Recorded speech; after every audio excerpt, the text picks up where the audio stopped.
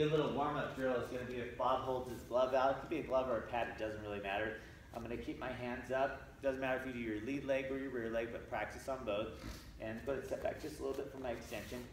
This is a good extension here where I'm going to hold the knee up. I got to work my balance, and then you're just going to kick it like this. Snap kick it. 1, 2, 3, 4, 5. We'll do about 25 of these.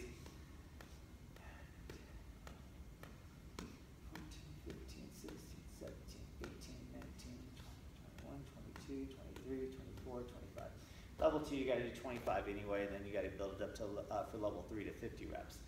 Everything you do on your right side, you do on your left side. So I switch sides, you hold the glove up the same way. And I start out like this. Just start out where you're barely balancing it out. When you're on the pads like this, it's a little bit harder to balance than a flat surface. 5, 6, 7, 8, 10, 11, 12,